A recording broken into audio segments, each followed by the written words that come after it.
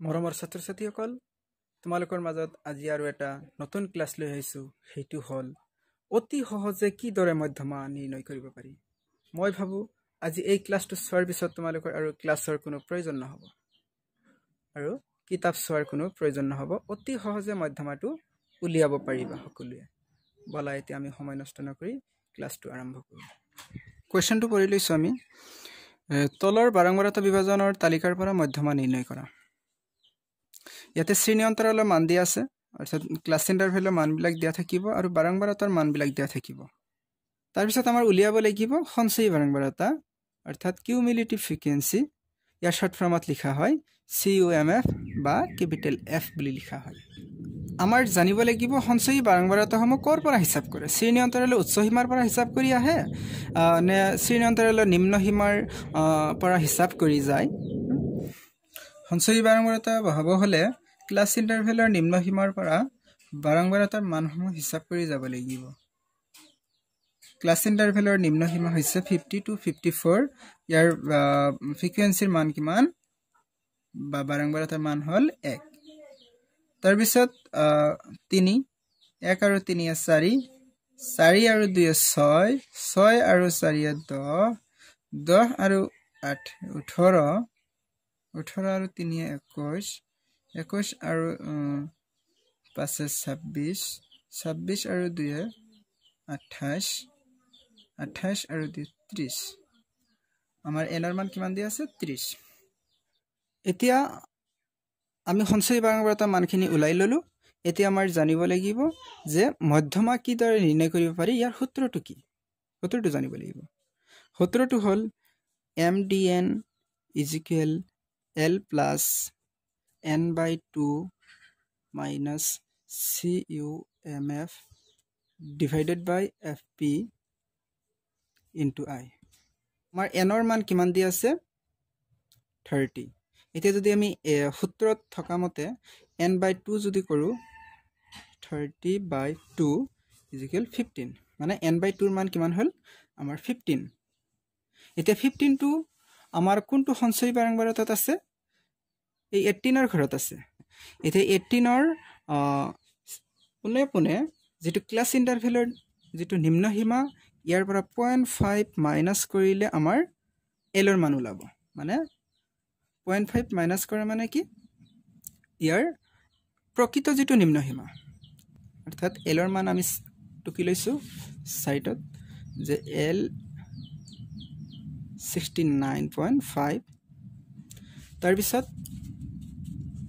আমাৰ সূত্ৰৰ মতে আমি পালো n/2 ইকুৱেল 15 পালো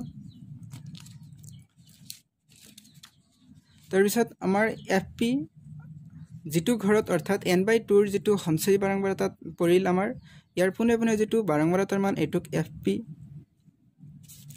এতিয়া FP ইকুৱেল 8 তাৰ পিছত CUMF মানে অৰ্থাৎ যেটো ঘৰত আমাৰ n/2 পৰিব সেই ঘৰটোৰ আগৰ শ্ৰেণী যেটো সঞ্চয়ী বাৰংবাৰতা এটুক CUMF এতিয়া CUMF কিমান হল CUMF ইকুৱেল 10 হল আৰু I মানে শ্ৰেণী অন্তৰালৰ দৈৰ্ঘ্য এতিয়া আমাৰ শ্ৰেণী অন্তৰালৰ দৈৰ্ঘ্য কিমান আছে 90 to 94 অৰ্থাৎ ক্লাছ ইন্টাৰভেলৰ ডিসটেন্সটো আমাৰ আছে 5 I ইকুৱেল 5 আমি এটা সূত্ৰত বহাই দিম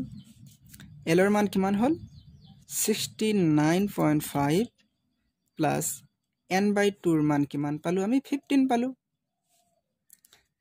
15 বহাই দিম মাইনাস CUMF ৰ মান কিমান পালো 10 পালো 10 কৰিম CUMF ৰ মান আমি 10 পালো এটা 10 মাইনাস কৰিম আৰু FP ৰ মান কিমান পালো আমি 8 পালো ইনটু I ৰ মান কিমান 5 পালো এতিয়া আমি হিসাব কৰি যাম 69.5 plus 15 minus 10 plus 5 divided by 8 into 5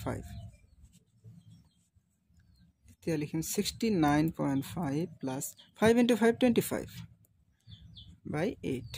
এটা 25 ক আমি 8 এৰে ডিভাইড কৰিলে কিমান হ'ব 8 जा 3 बार 24 1.8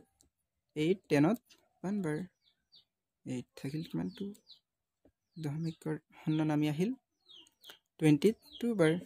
এতিয়া আমাৰ 69.5 plus 3.12 আমি প্লাস কৰি দিম 69.5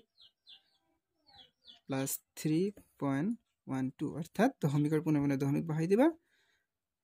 2 আৰু 5 আৰু 1 6.3 আৰু 9 12 থাকিল 1 6 আৰু 7 আমাৰ যায় মিডিয়ান কিমান উলাল 72.62 আমি সহজতে মধ্যমা উলিয়াব পাৰিলো পাৰিছে মানে শেয়াৰ কৰিবা তোমালোকৰ ফ্ৰেন্ড সাৰ্কেললৈ আৰু কিবা কনফিউজ আছে যদি কিবা কনফিউজ থাকে মোক কমেন্ট কৰিবা আৰু যিসকলে মোৰ চেনেলত নতুন আহিছা তোমালোকে সাবস্ক্ৰাইব কৰিবলৈ নাপাহৰিবা কাৰণ তোমালোকৰ একোটা সাবস্ক্ৰাইবে আমাক ক্লাস কৰিবলৈ অনুপ্ৰেৰণা যোগায়